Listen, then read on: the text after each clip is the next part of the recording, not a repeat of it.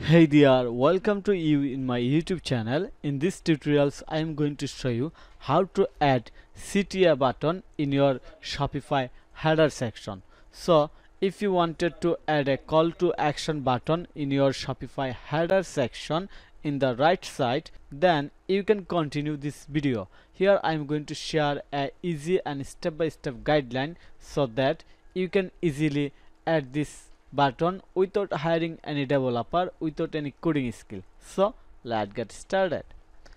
Here is one of my recent Shopify Store development project, and you can see that I have added a animate call to action button, call now button in the right side of header.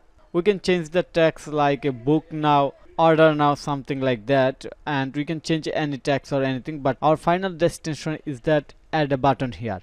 Okay, to do this, first you have to go to your Shopify admin panel, then you have to click on the online store, then themes, and click on this three dot icon, edit code, and search header. I'm going to open header and scroll down. Then you have to add this line of code in here.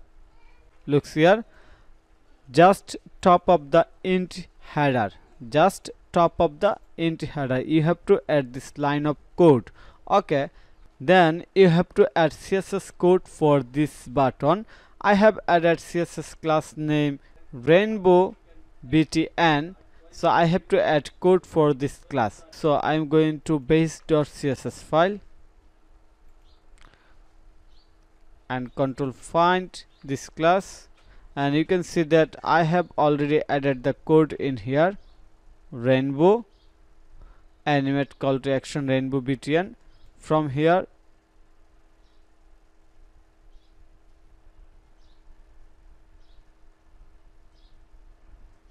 okay, here is our code. So now the question is that let me copy this code and paste all the code in here, then you can understand easily. Here is our CSS code. So now your question is that how you will get this all the code. I will share this code source link in the video description, and you will get the code in my website e-commerce thesis.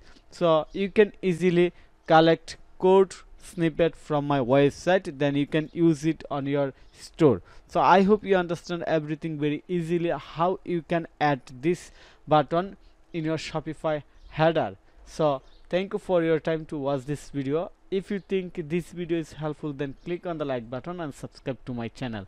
And if you need any service support relevant Shopify WordPress SEO, then you can contact with me. Have a nice day. Bye bye.